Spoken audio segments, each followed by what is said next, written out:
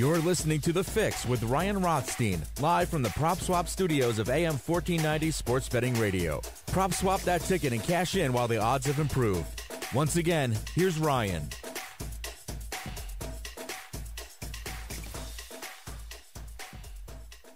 All right, welcome back to The Fix, 10:30, so you know what that means.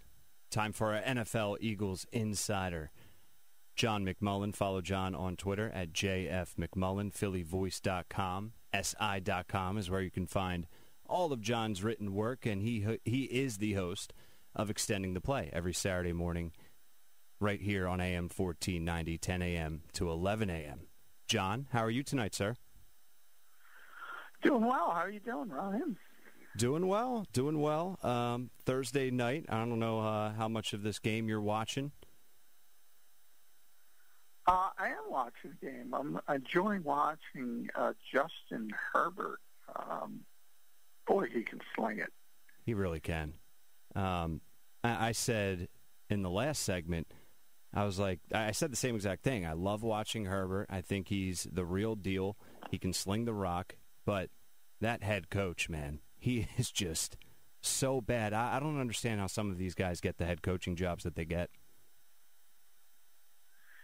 Yeah, I mean, obviously it's a big job. It's a tough job. It's one of those things where you're under the microscope, and no better place to talk about that than Philadelphia, where you win a Super Bowl, and less than 3 years later, a lot of people, not all people, but a lot of people want to move on from Doug Peterson. So it isn't easy to win in this league, and you see it. I mean, Chargers are a perfect example. They had that 3-game stretch where they just had big leads, and they set an NFL record, just lost every single game. They had 17-point lead, and I think maybe 21. I don't know, something like that. Outrageous, and just kept giving them up. Yeah, I mean, it's so many of these games are one-score games, and you turn from genius to you-know-what pretty quickly in this league. Yeah, I mean, drop of a hat, whatever phrase you want to use, it changes quickly. You can be a genius one day and a complete idiot the next, but with Lynn, at least, it just seems like he's been up against it the entire season, making some pretty questionable calls. All right, John, so here we are, Thursday night, and tomorrow night we'll do the full preview between the Eagles and the Cardinals, get your score and prediction and everything like that. So tonight, I mean, first I guess you can update us on the injuries, if there's anything new, what has changed, if at all. A little positive news, starting with Darius Slay being limited. So doesn't mean he's passed through the concussion protocol, but it means he's heading in a good direction. So there's at least a chance that he'll be able to play against Arizona, and that's key for a number of reasons. Obviously, he's the best cornerback in general, but also the Eagles have so many issues from an injury standpoint overall at the position. Avonte Maddox is not going to play with a knee injury. Obviously, Cre'Von LeBlanc is on injured reserve. Craig James is on injured reserve. So, you're down to Kayvon Seymour, and you don't want to be, even though we got to talk to him today. Really good story, good kid. But, I mean, you also have to be realistic, and you're pretty deep down the depth chart if you're playing him. And that doesn't bode well when the other side has DeAndre Hopkins and Larry Fitzgerald and Christian Kirk and on and on and on. A lot of playmakers on Arizona's side of the ball. So it's important to get Slay out there. Malik Jackson seen in the same boat, limited, trying to come back from a concussion. So we'll see if he can get through the protocol. And then some of those guys who were dealing with hamstring injuries, Rudy Ford, who's their best special teams player, he was back for the first time in a while, a full go of practice, so it looks like he'll return. And then some of the other defensive backs that were injured last week, Michael Jacquet, Braylon Arnold, they're at least practicing in a limited fashion, trying to come back from hamstring injuries. So the Eagles are depleted in the secondary, to say the least, and that could be a clear problem. It would be a clear problem regardless of who you play in the NFL, but what type of problem does it present as it relates to this matchup this Sunday? You look at Kyler Murray, and he had a nice showing against the Giants, 244 yards, a passing touchdown, no picks, 47 yards on the ground. But the 2 games prior, he was just, he was average. $170 in the air, $173 in the air, no touchdowns in one game and a pick, and the other game he did have 3 passing touchdowns, but he came down to earth a little bit. So how dangerous can he really be, especially with the secondary banged up like it is? Well, he's really dangerous. I mean, when he took that step back, it had a lot to do with he injured his shoulder in that Seattle game, if you remember. Really hurt the AC joint in his shoulder, so he wasn't 100%, and that's why you saw the kind of dip in production. If you look before that, you sort of see the real thing. So question is how healthy is he? How much is he back? The running part of it is going to be obviously tough to deal with, but as he gets feeling better and better coming off that shoulder, obviously he becomes more of a threat on that side of it as well. And look, I mean, Hopkins is arguably the best receiver in football. He's certainly in the conversation. So, that alone is a really difficult player to deal with. And then even though Larry Fitzgerald isn't what he once was, there's no doubt about it, first ballot Hall of Famer, he can still hurt you, and he's been an Eagles killer over the years. And then, I mentioned Kirk. People don't talk about him because of the big names, but he's turned into a pretty good receiver, and even Andy Isabella. I mean, everybody can hurt you, and it starts, obviously, with Kyler Murray. So they're pretty explosive offensively, or at least they can be, when he's feeling good and when that dual threat is present. And I think it's kind of a dual thing. The Eagles played a ton of zone coverage against the Saints because they had to, because of all the injuries in secondary. I think you're going to see the same thing here against the Cardinals. They're just going to have to play a lot of cover 2, a lot of cover 4. And that kind of helps in 2 ways also, because you also have to deal with the running impact of Murray, and the last thing you want to do is turn your back on him anyway. So maybe it's a good week to have to play zone, and that's the silver lining to it. So talk about the Arizona Cardinals and their offensive line, because after you say all of that, first thought that comes to mind is the Eagles' defensive line really has to be able to create some pressure just with a 4-man rush. Yeah, and they usually do. I mean, the defensive line has been the one aspect of this team that you could say, okay, they've been doing their job. I mean, Eagles are second in the league in sacks to Pittsburgh. They're first in the league sacks from defensive linemen. So they've been doing it, and it's not only Brandon Graham and Fletcher Cox, but, all of a sudden Josh Sweat is coming on, Javon Hargrave's coming on. Derek Barnett's been solid, even though people expected probably a little bit more. Still a good player. Vinny Curry can still get to the quarterback. So they can come at you in waves, and that's the way Jim likes to do it. And that's the one thing that's worked and the one thing that's been pretty consistent. This week, though, DJ Humphries is probably the best offensive lineman the Cardinals have. He's one of the best left tackles in the NFL. And their right tackle's okay. The interior, though, is a bit of an issue. So this has got to be a Fletcher Cox, Javon Hargrave week, and hopefully Malik Jackson can get back from that concussion to help as well. But I think it's going to be up to those guys inside to do it this week. And on the flip side, you and I have talked a lot about Miles Sanders, especially this week after the game that he had Sunday, and he's been on the record talking about how happy he is to have Jalen Hurts in the huddle. I got to tell you, Ryan, I have never seen Miles Sanders so happy. I know. He talked to us today again. He is giddy. It's like he has a high school crush. I mean, he's typically a really understated guy. He's never kind of even-keeled, and I don't know. He just must really like Jalen Hurts on a personal level. But he is really happy about this change, and he can't hide it. He's the one guy who can't even hide it.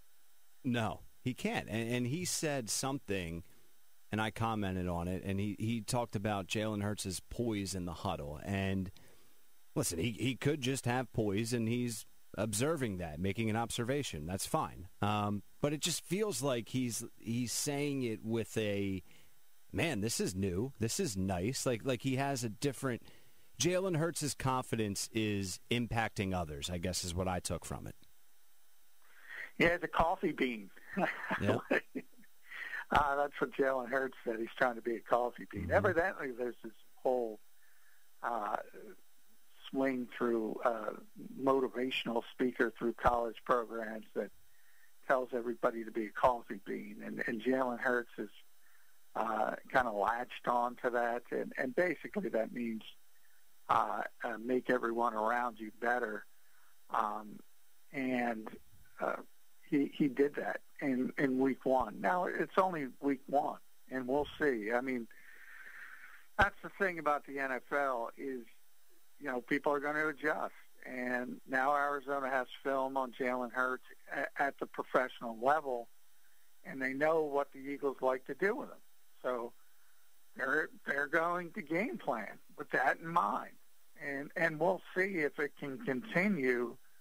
And if it does, then you probably really start to think you might have something. But, yeah, I mean, there are certain guys, and Miles is the leader of that club, as I said, that just seem very happy. Jalen Reagor's in that club as well, that the Eagles made the change. And it could just come down to, a personal relationship. But for whatever reason, certainly Miles was effective. Now, you could say it's over 100 yards. Now, 82 was on one play. So it was sort of a home run and not much else. But he was also, and he mentioned today, he admitted he's having a really bad season as catching the football out of the backfield. But he was good against New Orleans. And maybe it's that spark he needed. So we keep using that word. That's the word Doug keeps using. It's giving people a spark. And some people are leaders and natural leaders, and maybe Jalen Hurts is one of those guys. You mentioned Doug, and I just want to ask you about how he's going to be able to transition with Jalen Hurts because, listen, it's only one game, the win over the Saints, but it seems like to me, especially in the short term, the best way to go about calling plays and game planning and figuring out an identity with Jalen Hurts as the starter is like the Ravens offense, like have that two-headed monster, one of them being the quarterback with the rushing attack. And Doug doesn't seem like that is his preference. So is he going to be able to consistently scheme and come up with game plans in that type of avenue, in that type of direction? Yeah, I don't think that's going to be a problem. I mean, Jeff Stoutland's the run game coordinator, so, he's the guy sort of responsible to put together that part of the game plan. And you saw it. They were tremendous with the quarterback runs. putting plays in is the easy part. Teaching and teaching the players to execute them is the difficult part. And it's too early to deem it a success, as I said, but and we'll see. That has more to do, in my estimation, with Arizona and how they adjust to what they see on film. But you saw a few of Oklahoma plays that Jalen Hurts ran with the Sooners, and that's sort of what I always say. When people talk about game, anybody can look at the film. The Eagles looked at the Oklahoma film, and they put some runs in that Jalen had a lot of success on. It's that part of it's not that difficult. The part that's difficult, again, is to make sure everybody's on the same page and executing and doing everything they need to do on a particular play. What I will say, it's pretty evident that Doug Peterson is better with quarterbacks that like to be told what to do. I think it's fair to say that at this point. Yeah, I mean, that seems clear as day, and I don't want to get us down a rabbit hole with this response, but it's like, I know Carson Wentz isn't that guy, and I know he has the gunslinger Brett Favre style, but it doesn't seem like Carson Wentz is a guy that just doesn't listen. And I know he's not like a yes man, so I get that, but I don't know how I'm trying to explain it. It's not coming out properly, but he just seems like a guy where, okay, coach, what are we doing? What do you see? And he's going to be on the same page and try and execute that. I don't know how you feel about it. Well, now, I mean, everybody's called him stubborn. He admits he's stubborn. He said he's stubborn. Yeah. So it's not like I'm breaking any news there. I mean, Frank Reich said it, John DeFilippo said it, Mike Gross said it, Doug Peterson said it, Carson Wentz has said it. Yeah. So he is stubborn, and it's a self. Now, sometimes it's good. Sometimes it's bad. Unfortunately, he's not playing well, so it looks bad. When he was playing well, nobody cared. So it's not. I'm not pointing to that trait as necessarily a negative trait. In fact, it's just about every great quarterback there is, at least veteran quarterback, is stubborn. Tom Brady is stubborn as you know what. Mm-hmm. I mean, beyond stubborn. Peyton Manning, awful. He basically ran the offense from the line of scrimmage. But those guys, earned it. And just to, chime in, it's like, and I know this is nothing new. We've talked about this for years. I'm aware that Carson Wentz has been on the record saying it and coaches have said it. But he seems like the guy, just based off his personality, that, okay, I'm struggling. I stink. Coach, what are we doing here? Let's get me right. At some point, you have to be a little bit self-aware and say, I'm not that dude from 2017. Well, I agree with that, but I don't necessarily think that's the way Carson looks at it. I mean, he claims he's still confident, even though it doesn't seem like he's confident on the field. But, I mean, he has reached this level. He has had tremendous success. Generally, athletes are very confident in their abilities. And, they think they're going to turn it around. And I just think his natural DNA, I think every player has a DNA. Yeah. And his DNA is built on that, stubbornness. It's built on wanting autonomy. It's built on wanting more and more and more. Whereas other quarterbacks, and Nick Foles is a perfect example of this, Nick craved, just tell me what to do, and I'll do it. And everybody's different. Yeah. And I'm just taking it from a coaching standpoint.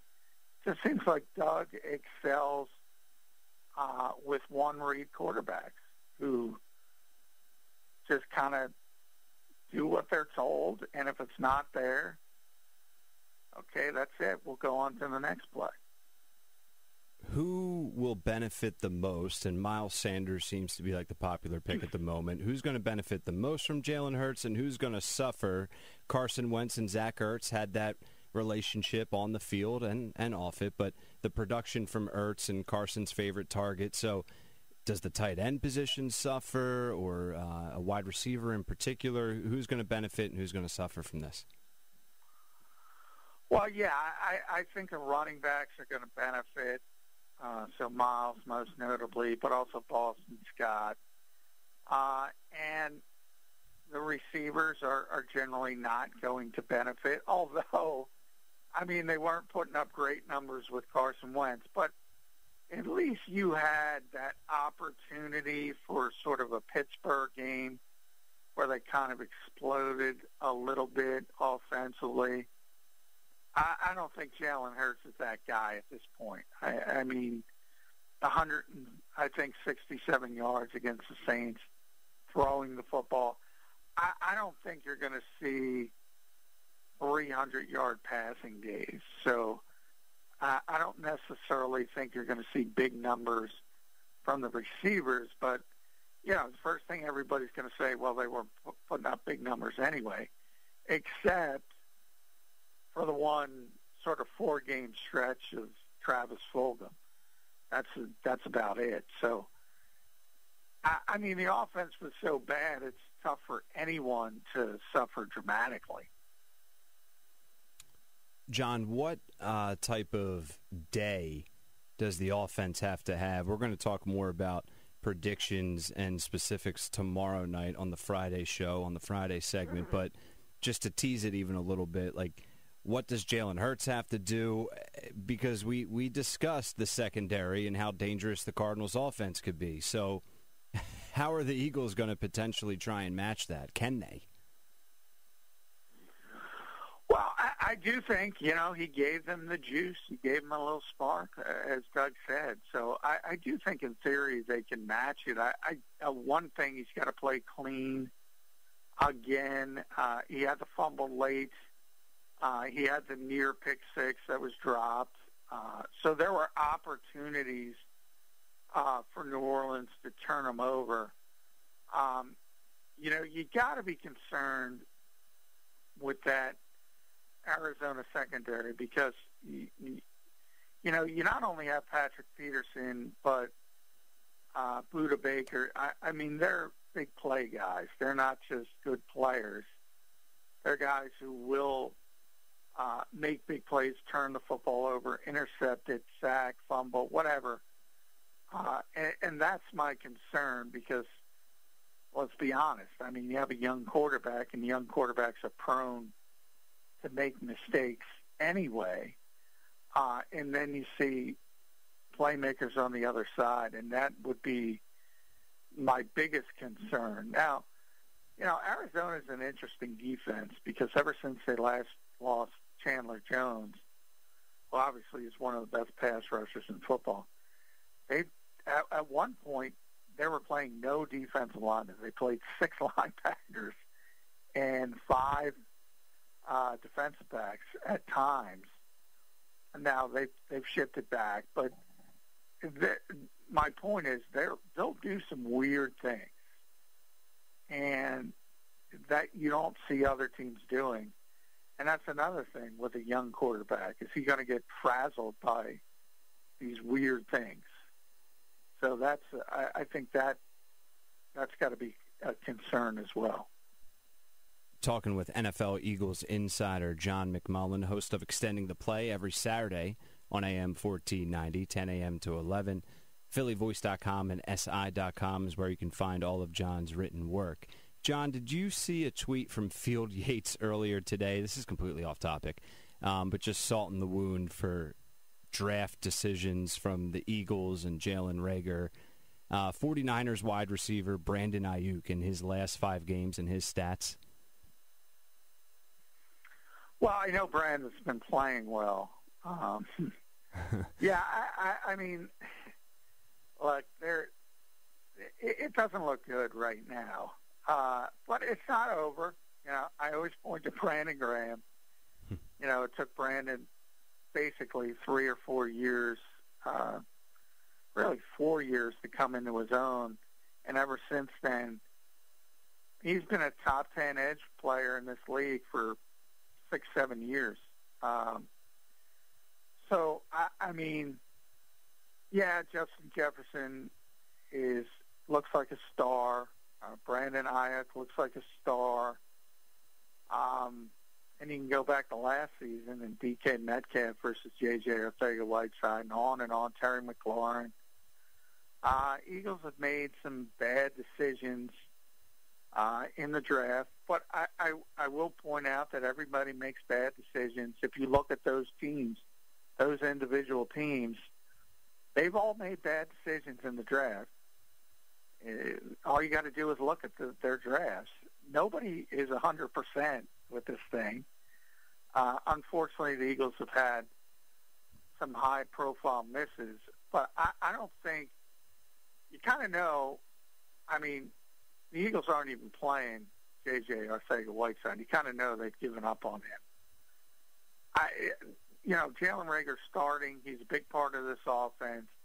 He's getting a little bit better each and every week. I don't think it's time to pull the plug on him other than to say, look, you should have took Jefferson. We all know that by now. And even if you didn't take Jefferson and you wanted a specific type of player, you probably should have took Ayuk because he was, he was more plug and play than Reagor. So it does look bad now, but there's still an opportunity to turn that around. With the 53rd pick in the 2020 NFL Draft, maybe they can turn it around a little bit in the short term. Oh, man. Yeah, well, go ahead, John. Final words. I've always said the Jalen Hurts pick is a bad pick, and it has nothing to do with the player. I've said that numerous times. And, we're at that point.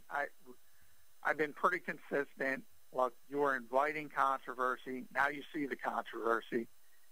And by definition, for Jalen Hurts to be successful in Philadelphia, Carson Wentz would have to fail. And that's what you're seeing. So either way, to me, it looks bad.